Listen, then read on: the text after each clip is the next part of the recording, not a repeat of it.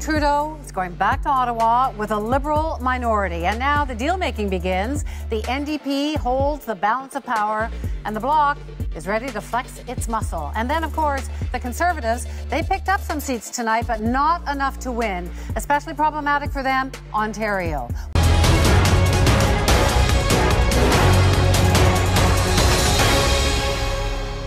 Global News is now projecting a Liberal minority government. And Eric was talking about it. They reached the threshold where no one else can beat them, we believe. Mercedes, your take on this? Well, obviously they would have liked to keep their majority, but this was certainly, I think, what most Liberals thought was going to happen. If you talk to the insiders on the campaign, and we were traveling with them throughout this campaign, we were on the plane, we were on the bus, and they were consistently saying that they thought they were going to get a Liberal minority. That is what it looks like. And of course, at this point, when we look at the numbers, the Bloc, though, instead of the NDP being right behind them in terms of the third party, pardon me, obviously the Conservatives are in second, but that's not going to prop up a Liberal government anytime soon. So it'll be a very interesting dynamic if we have the Bloc remain in third-party status, depending on what happens when we get out on the West Coast, and whether or not the NDP comes in now. And you could see Justin Trudeau having to give up things like the Trans Mountain Pipeline, having to do a lot more on the environment, but certainly Liberal minority, I think, was the gut feeling of a lot of people around Ottawa. And I cannot thank you enough, so instead I'll simply say this. You did it, my friends. Congratulations. To the leaders of the other parties and their families, thank you for being a part of this essential exercise in democracy. You have chosen to serve. Thank you for stepping up in this campaign and in this political life. I must, of course, thank the people from Papineau. But tonight, Conservatives have put Justin Trudeau on notice. And Mr. Trudeau, when your government falls, Conservatives will be ready and we will win.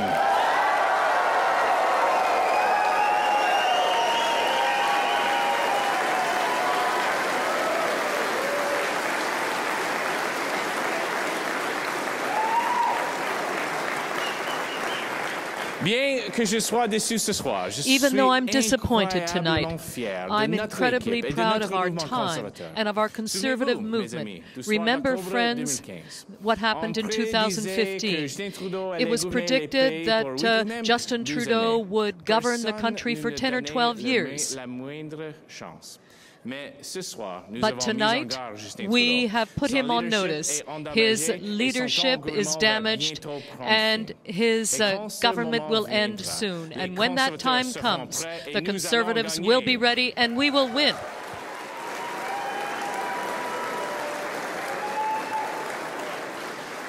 The fact is, Canadians have passed judgment on this Liberal government. Now, not only have they lost over 20 seats, but Mr. Trudeau has also lost votes and lost support in every region of the country.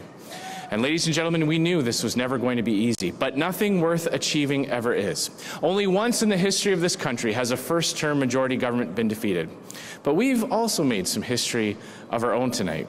Tonight, we have accomplished what only two parties have ever done before by holding a first-term majority government to a minority.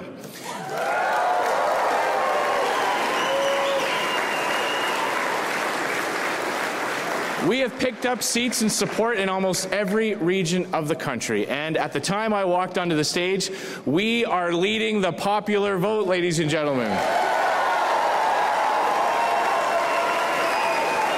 More Canadians wanted us to win this election than any other party. Standard reaction to the speech itself. Yeah, odd. Usually they wait until each one's finished, and to see Andrew Scheer barely get to the stage and Justin Trudeau come in, I think that kind of poor protocol, if you ask me. But listen, that was a rousing speech Scheer gave.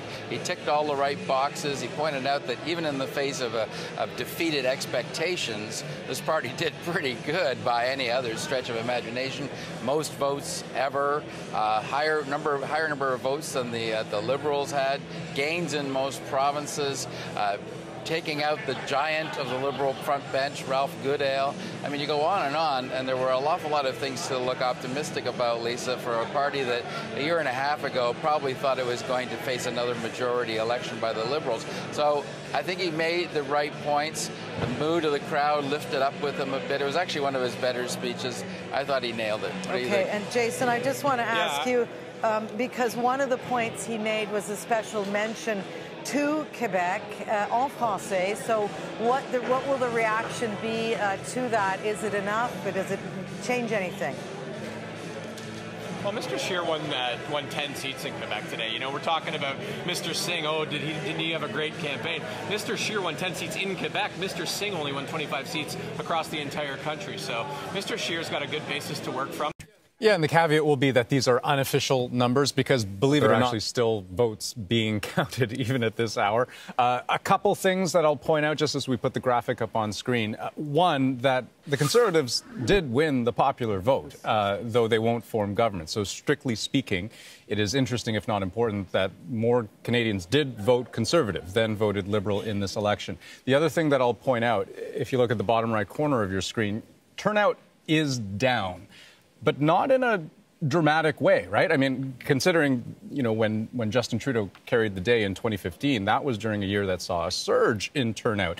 But what I would also point out, though, is that the Liberals are actually down in a disproportionately larger way than the drop in turnout itself. So the basic takeaway there, that voters turned out, but in increasing numbers for the Conservatives, for the Bloc, and for the Greens.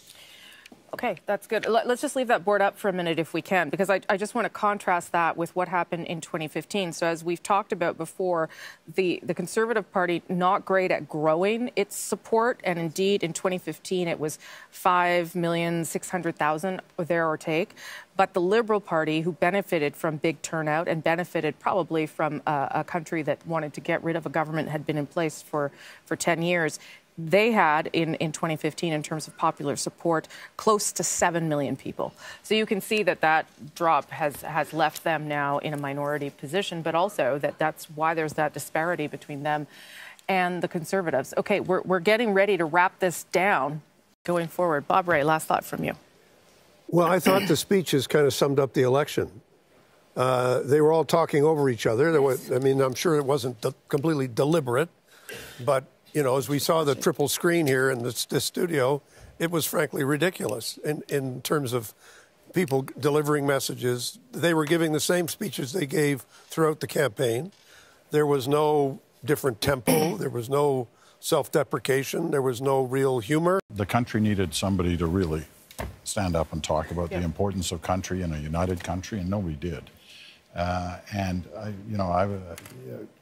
Justin Trudeau seemed to walk up there not realizing that 2/3 of the country had voted against him and left big holes in the country. I mean, he eventually got around to that one line on Saskatchewan and Alberta. Andrew Scheer had a similar issue, you know, making a thing out of the popular vote versus the seats. Yeah.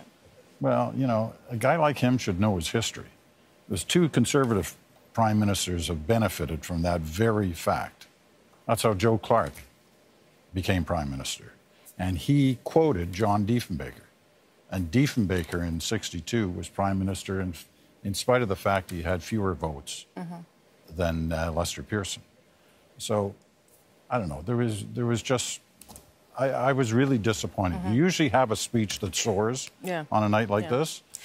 None of those did. No. Although, Vashi, that is sort of the story, as Bob Ray said, the story of the campaign. Moments of just sort of not really understanding where we were going and what was happening next. But listen, I will give everyone 24 hours to see if they can come up with something more in the next couple of days and see if they can lift things. Because, you know, particularly the Prime Minister, the ball's in his court to do some significant outreach here. And maybe they're all exhausted. I don't know. But yeah, it kind of ended the way it started, right? And it looks like throughout the campaign, both of those leaders failed to truly inspire Canadians to come out and vote for them. And we saw evidence of that tonight. I guess the question that stood out to me, and just to pick up on what everyone said, whereas Ian highlighted Miss Rates, for example, her class and the humility she showed, we didn't see any of that humility from either Justin Trudeau or Andrew Scheer. Andrew Scheer saying we won the popular vote and Justin Trudeau saying we had a clear mandate. Okay, it's kind of true, but not the point that voters were sending to you tonight. And it would have been nice to hear a recognition of what became so evident throughout this evening from Canadians. And I wonder as well if and when we'll hear that from either of them. Well, I mean, I guess it also depends on things like when do they recall Parliament, when does a throne speech happen, when do they form government? You know, that may not happen. They had a shot tonight, though. Yeah. To address it, right? They had the entire country listening, and they chose not to. At 2 o'clock in the morning, I'm not sure everybody's still up, Bob. I'm optimistic. On the West Coast. Yeah, I'm optimistic. I hope that somebody was listening. Everybody's still